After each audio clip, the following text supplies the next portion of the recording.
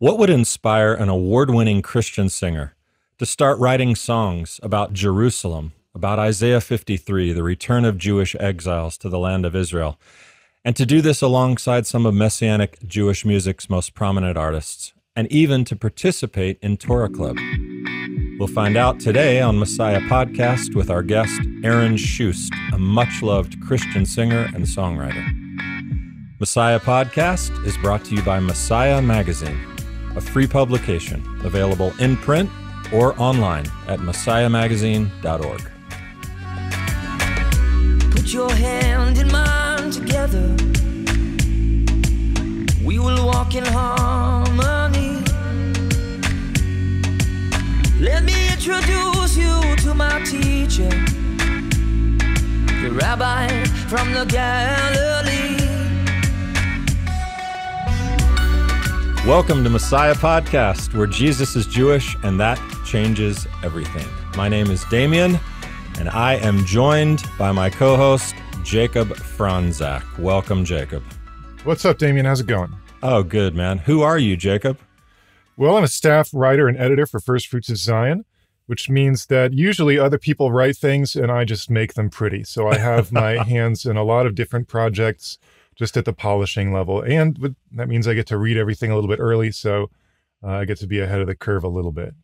He's selling himself short. If you've been around First Fruits of Zion, you know Jacob's work. He has done great writing for us. He's also a pastor. He's also has an MDiv. I'm not sure what that means, but I think it makes you very smart. Well, it's a Master of Divinity, which sounds really impressive, but basically what it means is I didn't see my family for 3 years. I am incredibly excited to have you as we're a team for season 2. We are getting ready to kick off a great season of Messianic Jewish education and guests and discussion. So glad to be on the journey with you, my friend. Me too. Dream team, baby. That's it. Today we are welcoming probably our most well-known public figure to Messiah Podcast thus far. Anyone who's been around Christian music for any period of time will remember a song called "My Savior Loves, My Savior Lives, My Savior's Always." Right? Know that song? Oh yeah. That's Aaron Shust, who is our guest today. Man, that's fantastic. I mean, even if you hadn't heard his name, you've heard his music. He's been all over the Christian airwaves. Yeah, for a long time. He's the real deal. 2005, I remember being introduced to Aaron Shust. We'll talk about that when we get with him, though. But you know what? We're talking about something really interesting, a little bit different than you might expect in talking with Aaron. We're talking about Torah. We're talking about the Jewish people. We're talking about understanding the scriptures in a profoundly new way as he has dug in, been to Israel, and it's just been a pretty transformative thing. And we're going to see a new side of Aaron Shust today. Yeah, this has sort of happened under the radar. If you hadn't been paying real close attention, you might not have noticed, but he's writing songs with a little bit of Hebrew lyrics. He's performing in Jerusalem with Messianic Jewish artists. And we're going to talk to him a little bit today about how that happened, what turned him onto this Messianic viewpoint or post-supersessionist viewpoint. How did this happen? And we'll probably throw in a few things about music. So, since he's a musician, we all love music.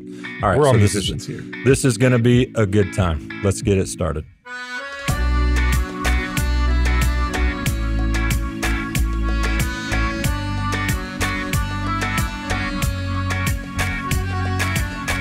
If you want to know the Jewish Jesus, don't miss out on a free subscription to Messiah Magazine, where you'll discover his life and teaching, learn about the biblical festivals, and get connected with Israel. Subscribe for free at messiahmagazine.org.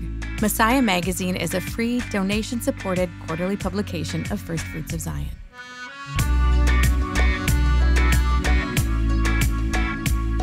Welcome to Messiah Podcast. We are very happy to welcome Aaron Shust. Aaron, good to have you with us today from Nashville. Yeah, great to be here. Thank you. You don't know this, but I've actually known you since 2005 through my introduction to your first sort of groundbreaking hit that everyone knows Aaron Shust for.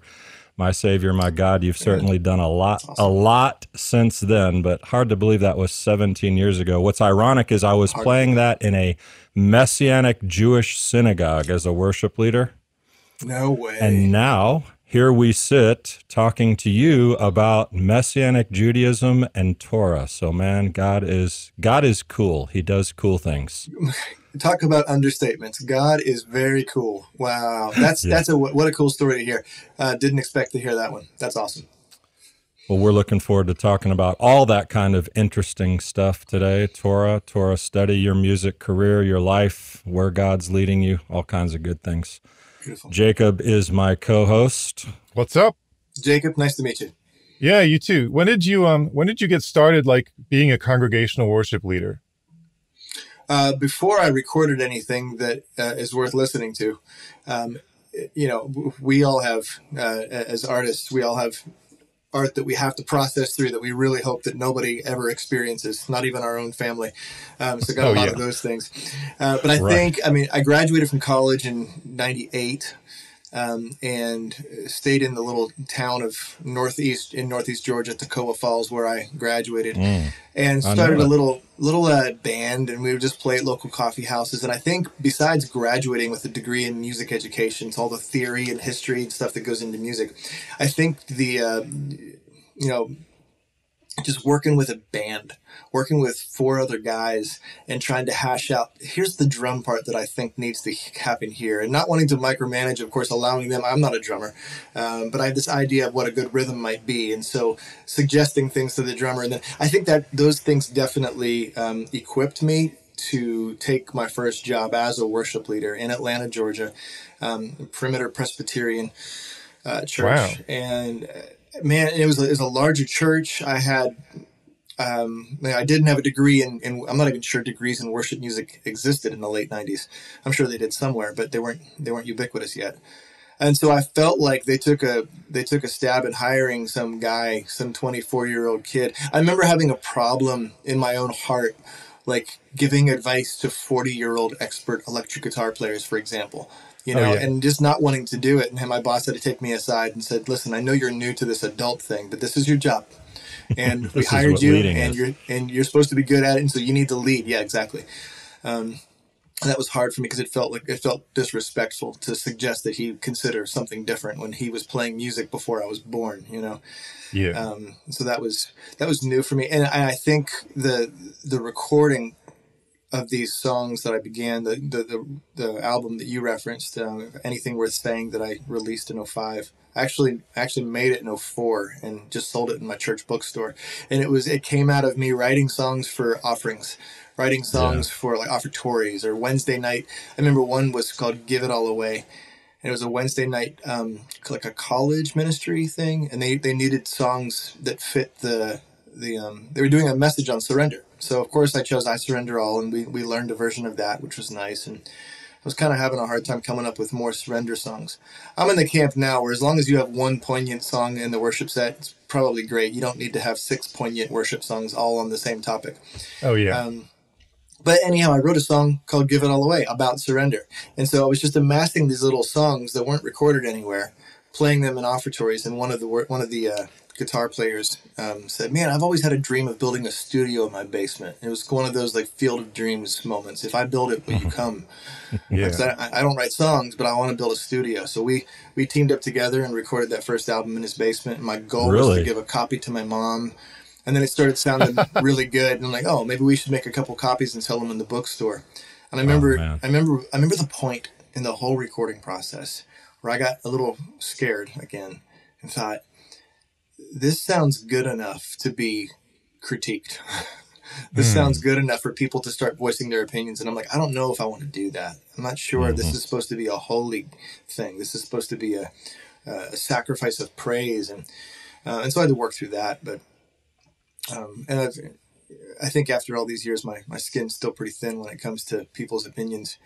It's hard to have your heart criticized. In essence, that's what happens when we pour out songs. Jacob and I also are musicians, writers, Right. and That's just hard. enjoy the craft. So just out of curiosity, from a musical place, what were you always a Christian writer? Like, were you a good kind of church going young guy, or what influenced you musically? Yeah, the church. I grew Okay. up going to a Christian Missionary Alliance Church, CMA, in Okay. Western Pennsylvania. My mom was in charge of the music. Small little church. I think we were probably, boasting about 100 people on a Sunday. Yeah. Maybe 150 on a good Sunday. But she was always in charge of making sure that the choir had some song to sing every Sunday, and that the offertory was always a performance piece, whether it was piano or a solo or something. And every once in a while, Yeah. she'd put her little 4-year-old son, Aaron, up on stage to sing a little song that we practiced during the week. And so I Right, think, of course. I don't remember stage fright. I have it today because there's something always that should be frightening about walking out on stage and performing, especially when ministry is involved. When I take it very seriously when it comes to whether it's leading worship at a service where worship is part of the itinerary, or whether it's a concert where I want the songs and I want the atmosphere to be worshipful. Right. There's something, and those are slightly different in their I hate to say presentation, but for lack of a better word, they're slightly different. For example, if I'm leading worship, I don't like to tell stories. Like, I like to read scripture. If it's a concert, I might tell some stories, read some scripture, and then play the song. Right. But to answer your question, the church is where it was definitely formed. After this career, which is obviously still ongoing, all of the songwriting, all of the live performance, everything you've done, musically, what inspires you these days? These are only curiosity questions. Yeah. We haven't even gotten to any theology yet. We're just Right.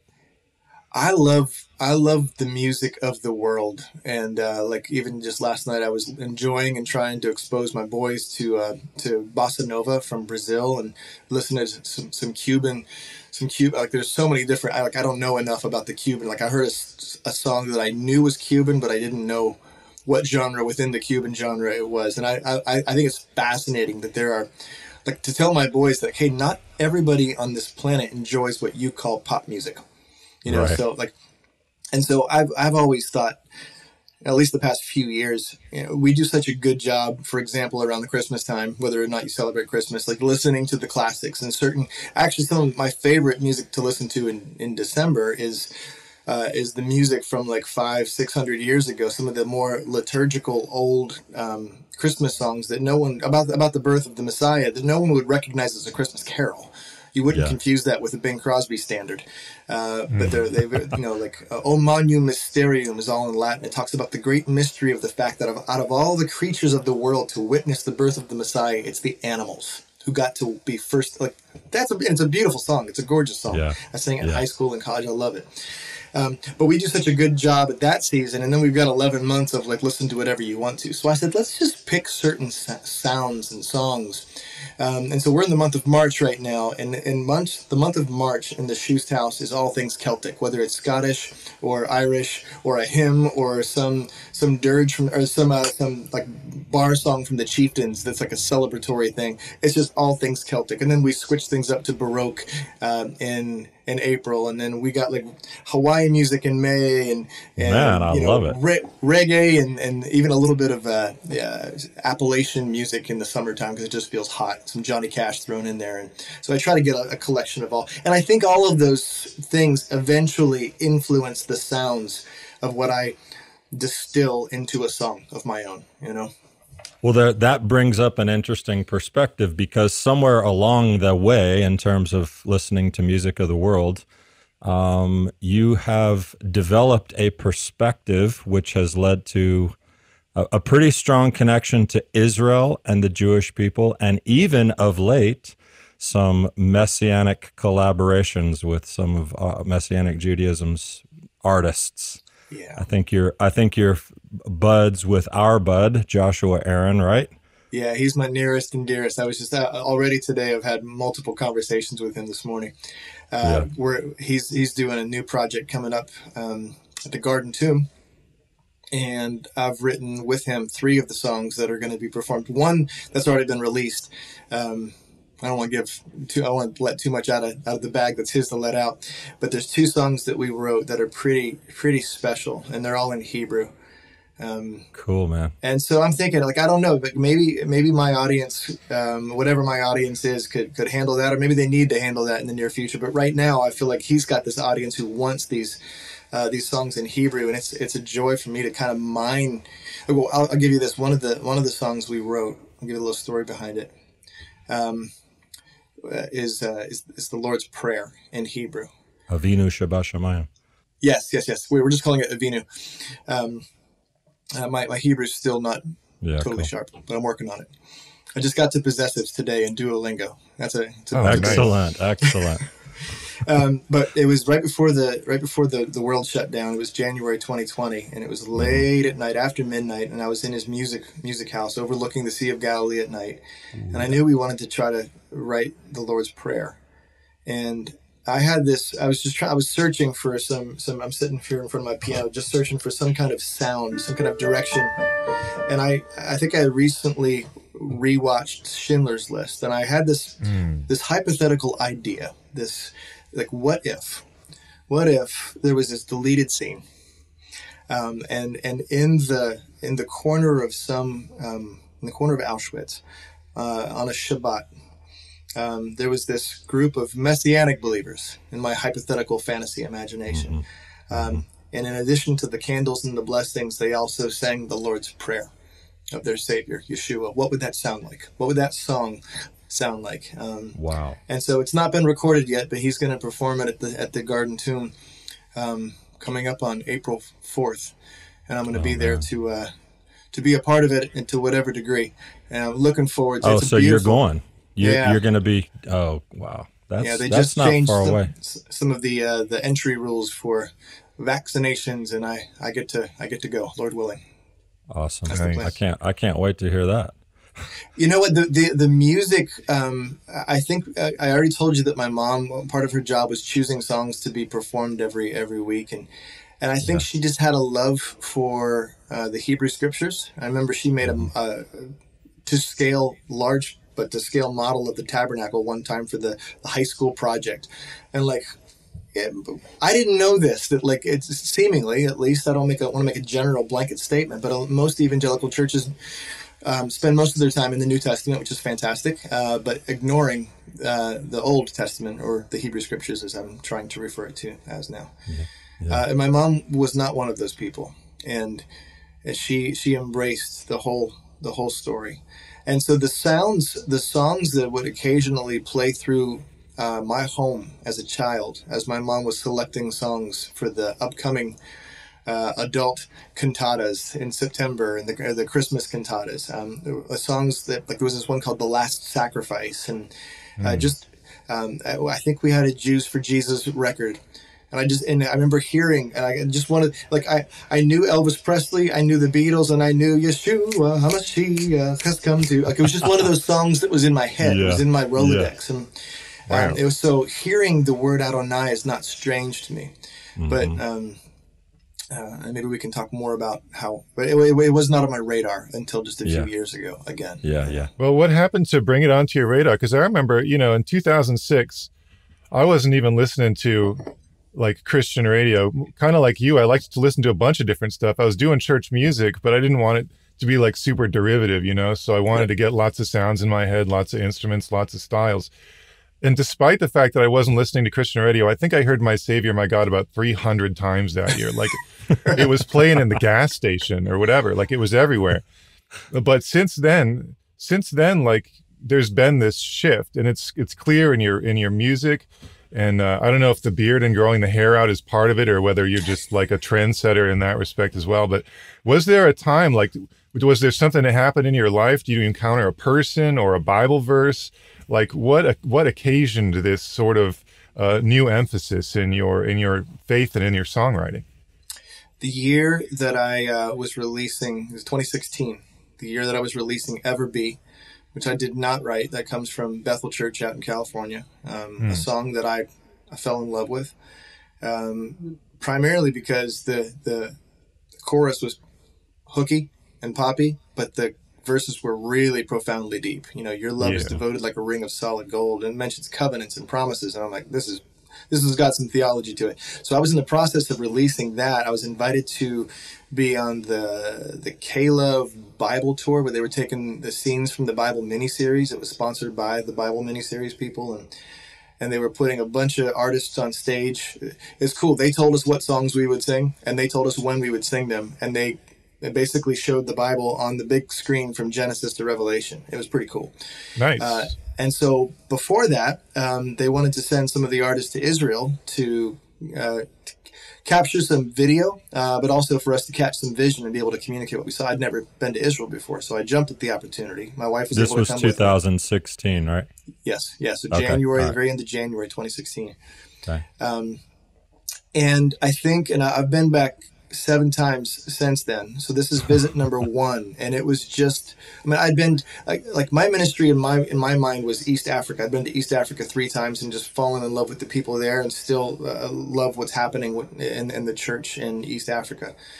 But things shifted, and all of a sudden I was like, I don't even want to go on vacation to Rome or Paris or London or Fiji anymore. Like, just take me back to Israel as much as possible, because when you believe this, when you believe the Bible that's in my hand here, not to mention the fact that it's just a gorgeous place. Like, I fell in love. My first visit was the shock and awe visit of like, this is gorgeous. I love the food. The palm trees are incredible. And I walked where Jesus walked. That was like the summary of my emotions, except for the fact that there was one guy who was on this small tour of like 8 people with us. And he was a cinematographer capturing video, David Kern, who's become a dear friend. Spoke with him this morning as well.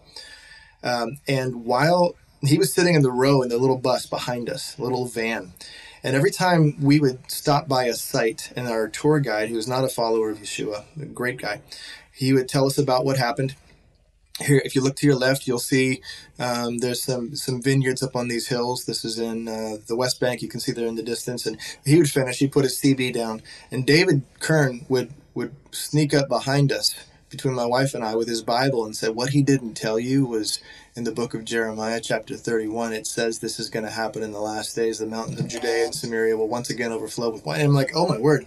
And he was just, every single stop, he was revealing to us how prophecy is being fulfilled. And I think without really verbalizing it, it just reminded me what I already knew, that God was real. God is not a God of just the past, but the present and the future. He's got a plan. He's got a plan for Israel. It's happening. It's continuing. All these things that I've always believed as foundational, but never really spent much time thinking about, got pushed to the front burner in my heart and in my mind. Yeah. And I wonder how many Christians have that perspective. They just know that Israel is where Jesus was, right? Yes, and I tell people to embrace that. Yeah, you know, of course. Embrace that. Go. Yeah, but don't forget that it's not just where Jesus walked; it's where He will walk again. Yeah. You know, He's got promises, and we cling to many of them, and we forget that there are quite a few promises that are yet to be fulfilled, but we're seeing them be fulfilled in our day, and that's exciting. So I think my second visit, I knew I didn't want to just be a tourist again. I wanted to dig deep with some relationships, and one of those relationships was with Chaim Mailspin with the Aliyah Return Center. And I met him in the lobby of I was actually I'm skipping over the whole Joshua Aaron story. We met just because I started listening to his music, because I started trying to do my best to keep the Sabbath. And I already told you I have a playlist for every month. I needed a playlist for Shabbat. And for the first month or 2, it was just Fiddler on the Roof.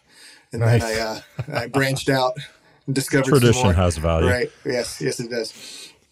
But I just, the music, Joshua's music just blessed us so much, and it bled over into every day of the week. And I thought, I need to encourage this guy. I just reached out to him, found his contact page, and shot him an email and said, you don't know who I am, but your music's been blessing me. And he responded, I do know who you are. We love your music too. And we just became fast friends. And then a couple of months later, he visited the States, and we wrote a song together, None Like You, which I've recorded, and we played live at the Tower of David. And we've just become dear friends. And he introduced me to Chaim Mailspin, who he showed me his card, his little business card, and it said Aliyah Return Center. I was like, what's Aliyah mean? He goes, well, basically, I know it means ascend, but he said it basically means to return. It's talking about the return. And I was familiar with this concept because I have, in fact, read the Bible. but it was again in the back of my mind. Yeah. And like, oh, of course, like they are returning. I know about Russia, and I know about after the Holocaust, and I know like, oh, so this is the fulfillment of prophecy. And it basically got to the point where I'm like, I need to read the Bible again. I need to just read this again with my eyes a little bit more widely opened. And this is the copy of the one that I read through in 2017, and I underlined completely different passages that I never paid attention to before, and wrote Zion after that. Just the collection of all of these unavoidable promises that God continually makes over. I recently read it's the most repeated promise in the Bible that God made to Abraham and his descendants, that in the last days he'll bring them back and give them this land. And, I want to encourage everyone on this podcast to listen to the song that Aaron just mentioned. Now, knowing the story particularly, that song is so powerful. Heavy emphasis on the Jewish people coming home.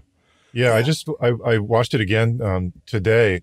I think it was the live performance at in Jerusalem, and just to hear like the words of the Shema at the end, it's like, man, like I got chills. It was just beautiful. Jacob, I'm not even sure I fully recall knowing what the Shema was when I chose to put that into the song. Wow. Like, listen, I'm not trying to make this a hyper spiritual thing. Like, the Spirit wrote it. I didn't write it. Like, with all of my flaws and stuff, I inserted things. I tried to use as much of it from the Hebrew scriptures. I knew there was going to be some degree of a Jewish audience, and I didn't want the whole song to be dismissed because I quoted something from Matthew. Right. I wanted it to be from the Hebrew scriptures. But I remember praying in this room. I was just praying, God, I am saying your words here, and please don't let me misuse or misguide or be, I don't want to eisegete. I don't want to craft what I'm wanting to say by using your words. So let this be true. Let this be true. What a blessing it was to perform that in Jerusalem. I'm not sure if you know this that's open sky, the Tower of David. There's no ceiling. So I was able to see, it was a clear night.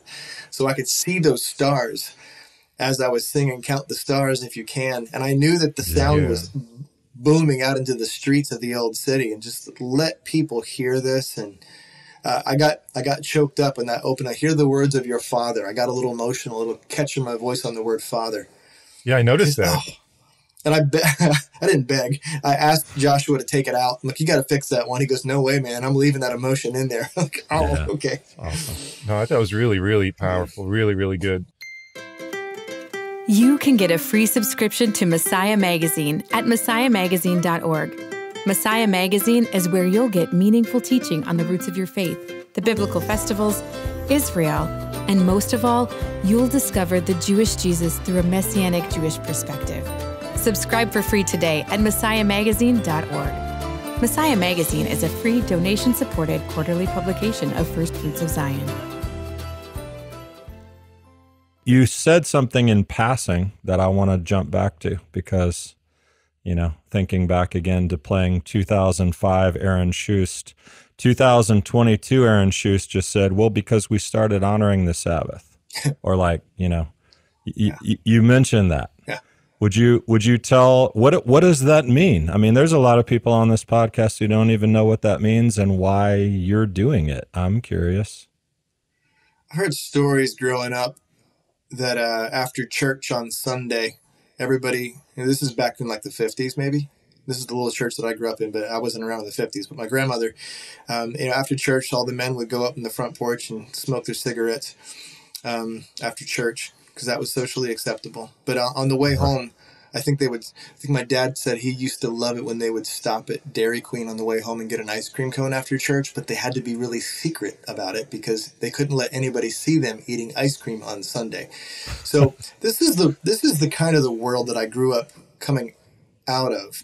And to me, the day of rest was, wake up, get dressed, go to church, come home exhausted, watch some football, eat some leftovers, and probably go back to church on Sunday evening. And I associated the Sabbath with absolute exhaustion and doing something that I really didn't want to do. I wanted to stay home and play because I was a kid, Yeah. And I was after my trip in Israel, I think it was the following Christmas of 2016, that I got a little book from a friend, a fellow Gentile Christian from where in Pittsburgh where I grew up, and she just knew that I had this interest, this increased curiosity, all things Hebrew, and Israel and the Jewish people and culture, and so she got me this little book called Mudhouse Sabbath, which I would recommend. I've read it a couple of times. I've read it. Yeah, I know it. So chapter 1 is in general, if you're not familiar as listeners, this girl who is Jewish, and she's finding herself in, I think, Virginia, and she's just surrounded by, she's a follower of Jesus, and the only place for her, I think she's saying that she can worship is a Christian church, and she's loving it and she's enjoying it and community, etc. She's a young single girl when she writes this, but she's like, there's some things about Judaism that I miss. There's some things that I think would actually really benefit the Christian evangelical community, and here they are. And then she breaks them down: hospitality, fasting. Chapter 1 is the Sabbath, and she starts by quoting a friend of hers that talks about, this is page 1, the frenzy of getting ready for the Sabbath, coming home from work, running to market to grab some food, making sure the tablecloth is clean and the flour is. This is the image that stuck with me. As the sun is setting, the light coming in and catching the petals of that flower that she just placed on the kitchen, on the dining room table, hurrying to take a shower, and then being at peace and entering the rest. And I'm like, I don't know what that is because I've never done that. But that's beautiful. I'm crying on page 1, and I want that. I want that because we're all tired, and I want that. And it just felt so, a combination of practical, like what a fantastic idea, God, and it felt holy. It was like, I want these things. And so, I mean, I'm a musician. I travel on weekends occasionally, so it's hard to always do that, and I wrestled with that. But man, when I'm home, we're trying to just mine the heart of God in this. We don't do things. We're not following necessarily what Orthodox rabbis of today might demand. We use light switches, and if we had an elevator in our house, we'd probably use it. But it's been the best thing we've done as a family in the past 5 years. Wow, that's pretty powerful. Yeah, it's extraordinary. What an extraordinary testimony. I mean, just something, it sounds simple and it sounds, just, take a day off. But when you really get into it, and when you really find the significance, the spiritual significance, but also just how good it feels to rest in God for a day. And it really needs to be a spiritual discipline, and we try to make it such. Little things we've picked up. I don't think we've created these ideas. I'm sure this is done. But every time we find ourselves, because we're crazy all week, we're running all over the place with school and whatnot, and we come together, and it's like our first time to actually talk about the troubles of the week. And we're like, nope, Shabbat Shalom. Right. We interrupt ourselves. No, we're going to lead. And here's the spiritual discipline. It's not that you can't talk about things that might be stressful. I can't believe my teacher gave me a bad grade, or I can't believe. It's just we're going to leave. We're going to cast our cares on him because he cares for us. We might need to address this. We'll address it tomorrow night. Right. We'll address it when Shabbat's over. But no planning. Even it's hey, next week's spring break. What are we going to do? Nope. Shabbat Shalom. We'll talk about it later. Let's just be at peace. What a blessing, man. Excellent. Yeah. I think the word is to cease. It's always rest. But I mean, I sometimes have to remind myself that word literally cease, stop being what you are all the other days of the week, which sometimes is complaining. But, even some people are confused. Well, you don't pray, you don't ask God for things on Shabbat. No, you don't, because, usually that centers on us and it's just about him. But ironically, in making it about him, it becomes about us, which I guess is the great thing that you're experiencing as a family. Right. It's constantly refocusing throughout the day. Yep. We're constantly, and you could either beat yourself up because you're not doing it right, or you can realize that as humans, we need to be constantly refocusing, recalculating, recentering on the object of our faith, our provider, our good King. So I've heard, and I wanted to get this in while we have time. I've heard that this is true. Tell me if this is true. I've heard that you have participated in First Fruits of Zion's small group Bible study, Torah Club. Is that true? It is true. It is true. We haven't. Do you like it? I love it. I love it. And I've been in with it's been online. It started after the lockdown and the pandemic, and Zoom was discovered, and it was with Joshua Aaron, and I'm the only person in the group that's not living in Israel. So there's a time change thing, but I mean, I don't know. I'd be guessing I probably got at least 40 or 50 lessons in, and then just with the time change and with things, it's not over yet. We're clinging to hope, and we have a nice little thread going, and we're constantly texting each other like, we need to do this again. So man, the insights. And the booklets and what's in the videos, it's so I don't hate to say just say good.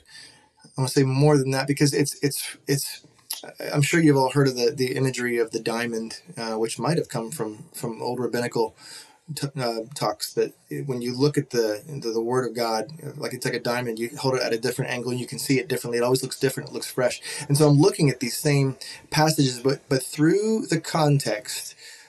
Through the Jewish context, through first century context, even being able to reference like Josephus and other historical things that we all accept as historical and fact and true, to say, well, keep in mind that when this happened, this was what was going on, and when this happened, this is what this means. So translated into English, this means this to us, but that's not what it means in the original. That kind of teaching. So important, and I'm finding it in Torah Club, and I love it. Yeah. Is there a particular insight that you remember, a memorable insight? I know there are a lot, but there have been like any. Can you think of one aha moment? That's kind of putting you on the spot question, because there's a lot of them. But yeah, I'm gonna try to think. The one I keep thinking of, and it's not a fully formed thought, but Jesus spent a good bit of time getting away from the crowds. And in John 6, when he had his hard teaching about, my body is real food and my blood is real drink, and people just pieced out. They just walked away. Jesus turned to his disciples, do you want to leave too? And they're like, no, where else would we go? You hold the keys to life. That's something that helped me through the Torah Club, just realizing like, wow, Jesus wasn't chasing after those people. Like, he said something that was offensive, misunderstood. His disciples even warned him, like, hey, people didn't like that. And he was like, he didn't chase them down, which is what I do when I say something that's taken out of context on social media. I chase people down. Right. That's not what I meant. That's not what I meant. Come back. And Jesus is like, see ya. Like, that's paradigm shifting. Yeah. And so I just feel like every class has at least one, if not 10, mind-blowing moments like that are paradigm shifting. Cool. That's good to hear. That is very good to hear. Jesus, my rabbi, is the Torah Club that he was doing. Yeah. So I have on an industry level, and I know you've been in the industry a long time. Out of curiosity, your sort of awareness, digging into the Hebrew scriptures, all of that. Has there been what is the industry response, or has there been any of that? I mean, you're writing differently. That song, Zion, Isaiah 53, you just did another song recently with Joshua Aaron. You're a different guy on some level. I know it's always been there, because we talked about your mom putting it there, and you've developed that on your own. But what's your life like today in this world? Well, in 2018, I completed my record contract with Centricity Music. I did 5 records with them, albums, whatever you want to call it. And we did not continue to move forward. And that was, I have no problem saying, they have no problem saying, that was their choice. I was ready to move forward and to renegotiate a new contract and make new music with them. And what all that basically means is that there's somebody who fronts the money that it takes to make make a project and fronts the money that it takes to market a project so that people besides your mom know about it. And then you pay them back over the course of time, depending on how quickly you sell said product. And so you take that out of the equation, and you're left with the crisis of wondering, is this what I feel called to do? And the answer was yes. So I had to deal with the emotions of rejection for a while, but I think it's by far the best thing that could have happened. I don't know the true reason behind why they chose to go a different direction. And I don't spend too much time thinking about that. What's important to me is that I believe God's placed a calling on my life. And when I wrote Zion, there was never a hope in my mind that, oh man, radio stations are going to play this song. Like, no one's going to play this song. I actually had a prominent person who had heard it, in one of the bigger radio stations. They heard this the night I debuted it, and they were like, this needs to play on our station, which that is music to any artist's ears. And I told her in that moment, like, that's sweet. Thank you for saying that. They're not going to. They're not going to, and that's okay. That's not the purpose of this. Like, there's a mission, there's an audience that is, in the end game, is not always going to be radio. I think the response of the industry, I would have to speculate, because it's been generally quiet, and I think that means no one's come out and condemned or ridiculed and said, Aaron got all Jewish. Like, no one's said that, but I think they've just kind of quietly walked out of the room. You know what I mean? But the people who, I had one lady this past week that commented, because I'm in the process of recording Zion in Portuguese, Brazilian Portuguese. So I've done the whole lead vocal. I just need to go back next month after I get back from Israel and record the background vocals, the harmonies, because currently all the harmonies are in English. That's not going to work. So, and she said, I love how diverse you're getting. And that's like, I'm not trying to be diverse, but I'm glad you see it as that. I'm not trying to reach a new audience. I'm trying to sing what's true for me. And this is what's true for me, the Word of God. And over the course of, it's interesting, you said that you were saying that you played My Savior, My God 17 years ago at a Messianic community. I love to hear that at a congregation. I've gone back over my old songs, double checking the lyrics, like, oh shoot, have I said anything in my lyrics that I regret? And there are a couple things that I might have said differently, but nothing that I regret, nothing that I believe was, nothing that I think was theologically wrong. I try my best to be theologically accurate, as we all should. Yeah, for sure. But so it's a mysterious, cloudy answer to your question. God's brought me a different audience for sure. But as I share and as I speak to people, I still feel my heart, my audience, I feel is not only to minister to people who may worship using the songs like Mountain of the Lord or Isaiah 53. Some of that is like evangelistic toward a Jewish person who has not accepted Yeshua. Like, hey, look at this Isaiah 53 song. This sure sounds an awful lot like Jesus, but it's all straight from the prophet Isaiah chapter 53. These are all words from that. But it's also, I want it to be informative to the evangelical Gentile Christian church to say, hey, here's a verse you probably never paid attention to. Come, let us go up to the mountain of the Lord in the last days. All the nations will say, like, that's scripture. And so if we can sing Psalm 23, let's also sing Isaiah 2. Yeah. And that's us, right? When you're singing to the church about the nations going up to the Lord and, celebrating Sukkot in the Messianic age, like, these are things that people just don't know. So first of all, I want to say thank you I'm happy God has led you this way. I'm happy and thankful that you're obedient and that it's, something that you're pursuing with passion, because first of all, I know the songs are great and I know they'll continue to be great as it gets more and more, as you draw closer and closer into it. And 8 trips to Israel will do that to you. Coming up. Number 8 coming up. Well, may the Lord come back quickly and stop my recording process anytime he wants. We'll all be singing forever. And that's one of the things that I love to do. I love to try to write songs that will still be applicable 1,000 years from now. Yeah. You know, when we've been there 10,000 years from now, I want this. I'm not pretending to say that we're going to sing my songs, but I just want to write songs of worship. And they don't all. There's still, like, I'm in the process of writing a Psalms album right now, and Psalm 51 is one of the ones I chose, and that is not a song that we will be singing 10,000 years from now. Right. But there's something to be said for the songs of eternity. Absolutely. Absolutely. Well, I got 4 rapid fire questions. Let's go. This is what the people want to know. Favorite instrument to jam on at home? Piano. Favorite time signature? Time signature? Yeah. Oh, it's probably 4/4, although I try to dabble with 6/8. Or you know what? I like 12/8 better than 6/8. There we go.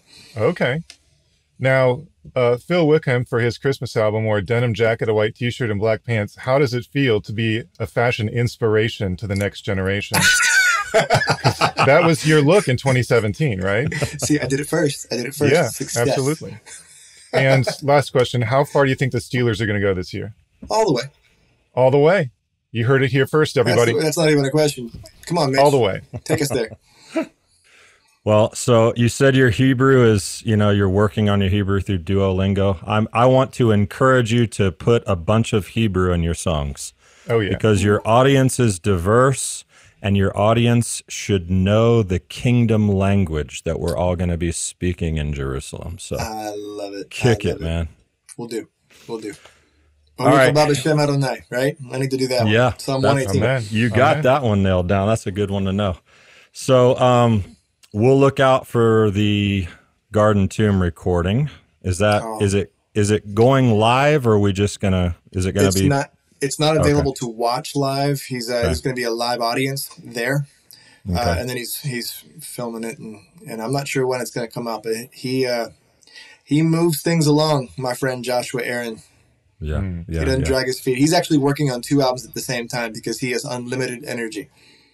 Yeah, and he also wakes up looking at the Sea of Galilee, which is quite inspiring for songwriting. Come on. I've done it too. Yeah. It's good. Absolutely. Well, Aaron, how can everybody get a hold of your stuff? How can they keep track of where you are and what you're doing? How can they keep in touch with you? Thank you. AaronShust.com is a great place to start. We're gearing up tomorrow. My wife and I, my wife is a fantastic student of the Bible, and she loves to teach the Word of God. So we'll be sitting right here. We've been doing this every Wednesday. We do six Wednesdays in a row, and then we take the 7th one off just to breathe and reconsider. A little weekly Shabbat on the larger scale.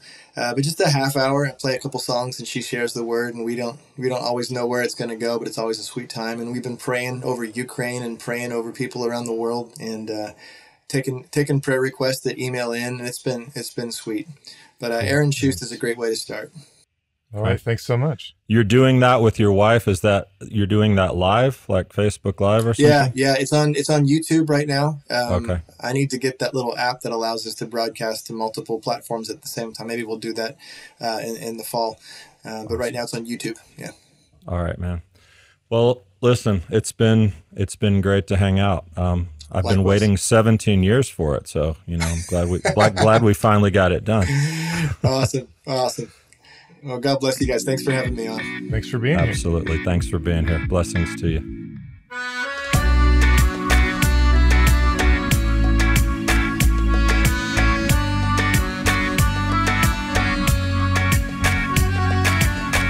Torah Club is the world's fastest growing Messianic Jewish Bible study. You can start or join a club today at torahclub.org. Know Jesus better through an in-depth small group Bible study and fellowship with other like-minded disciples.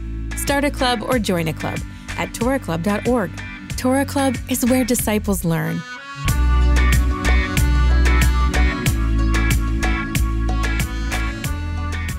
Well, Jacob, I'd say that was a pretty good way to get this season 2 started. Aaron Shust, very talented guy, well-established, made a lot of music, been around a long time, and yet, wow, very, very humble and very, very passionate about the journey that God has him on right now at Israel Connection is powerful. Tell me, what'd you like? What was good? What'd you think? Oh, man, it was all good. They say that you should never meet your heroes, but, it's been proven wrong today because I love this guy. I loved talking with him. It was so fascinating to hear, because this is a journey that I've been on too. I grew up in the church, did church music for a long time before coming into contact with any sort of like real intense Jewish context to the New Testament. Even like getting the MDiv didn't provide me with what I've been able to get through First Fruits of Zion. Yeah. And just to talk with someone else who's gone through the same thing, it's great. It's like, it just sort of confirms this is something that God's doing all over the world.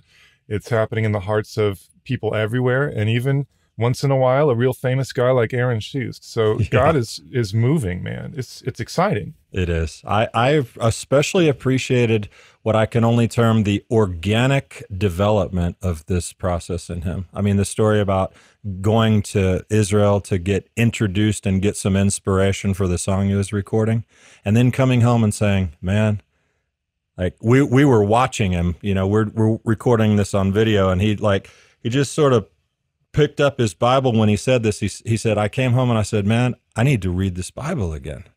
In that process, that's the time where that's the confirmation that the Bible is alive, that it's still communicating, because nobody told him that other than reading through the Bible and then meeting people eventually.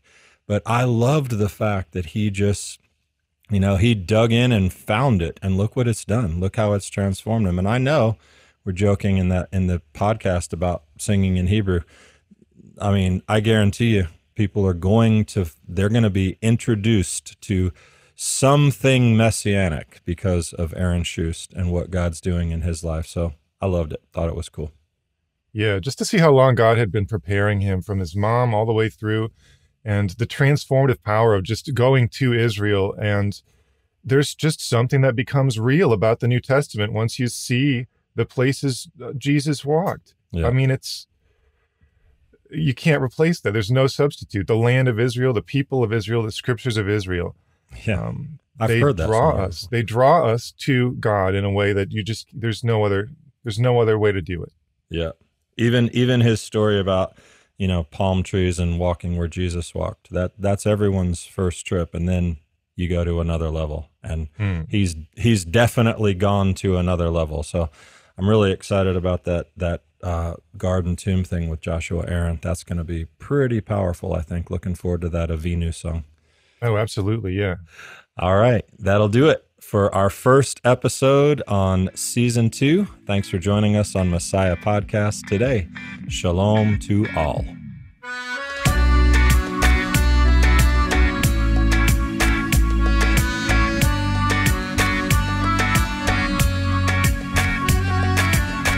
Thanks for joining us for this episode of Messiah Podcast, where Jesus is Jewish, and that changes everything.